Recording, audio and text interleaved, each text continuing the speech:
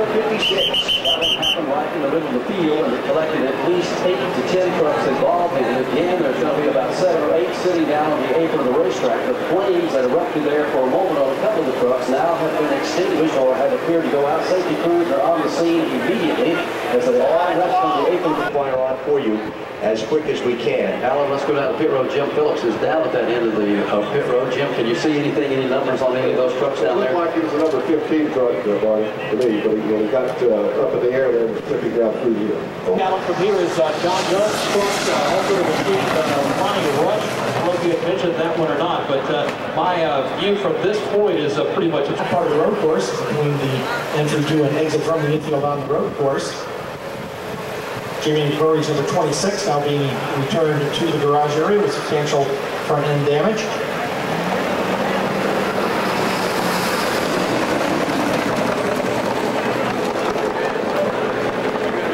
Our Winston Cup pit stop, and here from the Sports Stop Drivers. It's open daily from 9 a.m. to 7 p.m.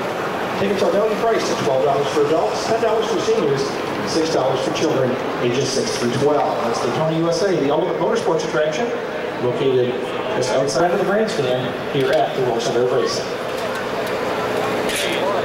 The drivers, Lance Norick involved, John Young involved, Jimmy Kitchens involved, Lyndon Amick involved, B.A. Wilson involved, Ryan McGlynn, Robbie Rush, and the other truck that I saw, Alan, right in the middle of that was bouncing off and right there when they got 3 wide would have been Rob Morgan's machine, and he is involved in it also. Yeah, his was one of the ones that was involved when the contact first started, when they were 3 deep here in the tri-oval, and his has been hooked up to a wrecker and towed back to the garage. And there is one other machine that's been involved in this incident that is all the way down inside turn 1. The driver's gotten out of it, and I can't quite eyeball at this angle which truck that is. So we'll get a number on that as soon as we possibly can and pass it along. But at least 9 machines involved, and again, our attention focused on the machine of Jeffrey Bodine, which took a very severe battering in the accident. The safety workers are working around his truck now, and we will get obviously any update that we can along to you as soon as we can, but so far the work continues on the speedway. And a couple of our pit reporters have gone over to the care center, and as soon as they're able to talk with any of the drivers, as soon as they're released over there, we'll get an update as to maybe what triggered all this or what got it started here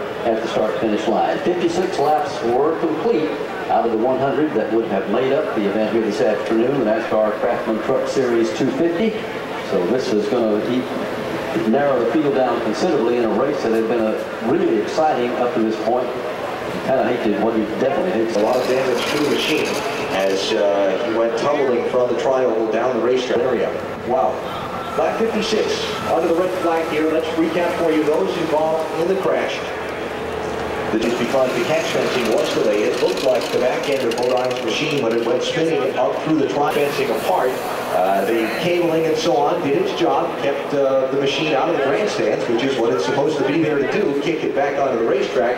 But those supports that are designed to give way when a vehicle impacts them do need to be repaired and replaced. These guys have done a super job, and you know, I'm just kind of standing in the back here trying to, you know, stay out of the way, and you know, looking at some of this devastation, engine on the back of the wrecker going down through there.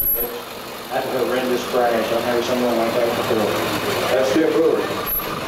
Tim Brewer is talking about the competition level here at Daytona. There was all kinds of everybody saying this would be a great show for the trucks here, running the engines with no restrictor plate on them. And Alan explained to you earlier why they don't have to run it like this. So big and boxy, they push so much air, the speeds are going to automatically stay down. But it has been a terrific race up to this point. We've had 21 lead changes among 11 different drivers so far on the race. 5 caution flags, now the red flag that has stopped the event. And different drivers who have led throughout the more fun stuff. Would it have made a difference? Well, the restrictor plate's going to slow straightaway speed down. The problem is the handling of the trucks and the downforce on the trucks.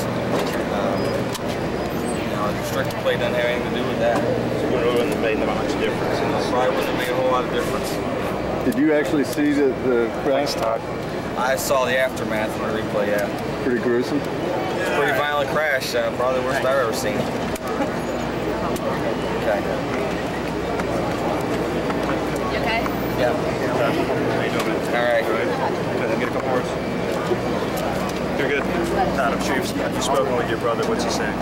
Well, we haven't spoken with him yet. Bruce Kennedy came out and told us what was going on. They were still examining him when we were over there, but the main thing is the head injury, and he's perfectly normal.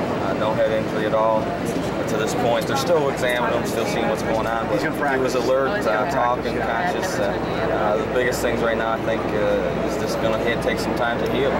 He's got some broken bones, and you know, that's the good news. It's only bones, and we can heal from that. The question is, how are you holding him? I'm all right. It's pretty tough to see that. You know, it's tough to see any race car driver go through that as a race car driver, and then to have it to be your brother and have to watch that. It's pretty tough. You know, I got a happy hour coming up. I got to go out and run around there, and you know, you just got to. We got a job to do. You got to put it out of your mind. Did Brett go down to the pit? I mean, before the race, he told me, "Hey, I got to run. I'm going down there." Were you guys in the pit, or where? No, me and Brett were on top of the motorhome when it went on. So you know, we knew they were taking him right to Halifax, so we just hopped in the car and went over. So I mean, did you know it was Geoff? I mean, the truck was so obliterated. Yeah, I didn't at first. I had to wait, and as soon as they said it on TV, then I knew what was going on. You couldn't tell what it was when it was sitting there. When you saw the wreck, and now that you see that, thankfully it's only broken bones, your thoughts on how anybody would get through that? Well, I tell you, you know, he's been on such a good workout regimen the last year and a half, 2 years, that he is in fantastic shape. His body is in great shape.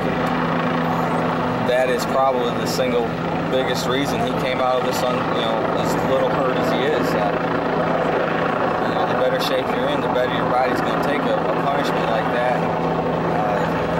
Thankfully, we've got great helmets now, and the head restraints and things that we do in these cars and trucks, they all did their job, and hopefully everything can come out normal. Is it miraculous to come out of this like that? It's pretty incredible. You know, to see a violent wreck like that. He didn't walk away, but you know, he was talking shortly after, and that's pretty much a miracle. Were you able to talk to the cops? No, they were still in there working on him. We didn't get to talk to him. Bruce Kennedy came out and told us the prognosis, what was going on, and the main thing is his head's all right. You know, he's going to be back to normal. When we left, they were still looking at him. The Speedway will have, you know, the final determination with, but neurological.